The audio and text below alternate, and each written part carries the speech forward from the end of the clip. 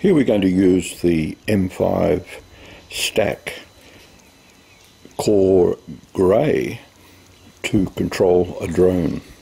So the software is loaded in here, and when we're ready we'll go over to our Tello drone over here. You can see it on the ground,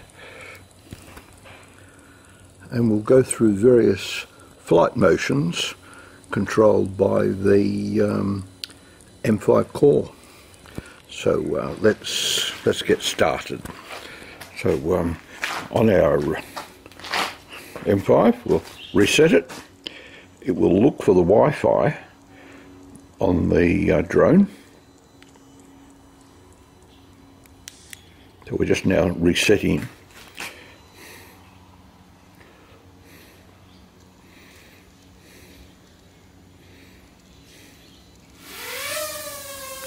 And here's our drone.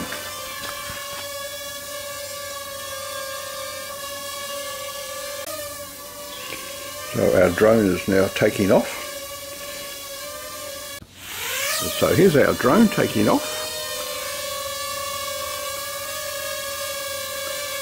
Going to rotate clockwise. Rotating.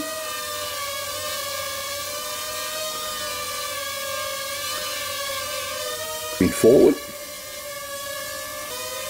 moving forward, moving backwards,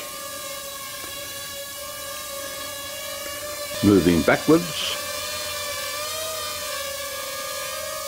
moving up, moving up,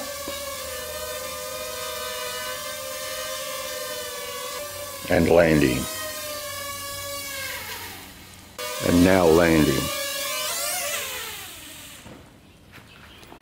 This is our Tello drone, and we're going to get Scratch to control it.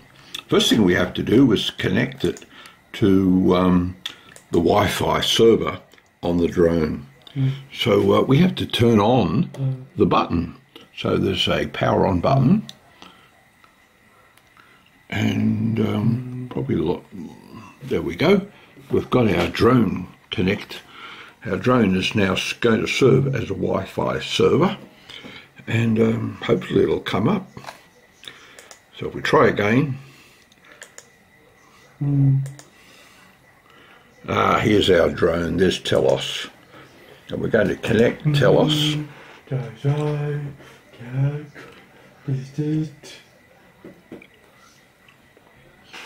So we just have to wait until it makes that connection via Wi-Fi.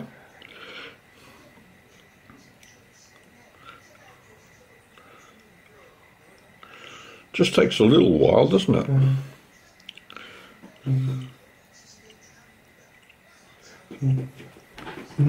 It's now connected. Now we're going to start the special version of Scratch 3. So we'll start that now. Scratch is loading, and we're going to load the program to control the drone. So we'll go to Scratch, the file, load the file, and the file is the last one there. And here's the file. Very simple. So when we press the green arrow over here, it's going to launch our drone. So here we go. We'll just start it up.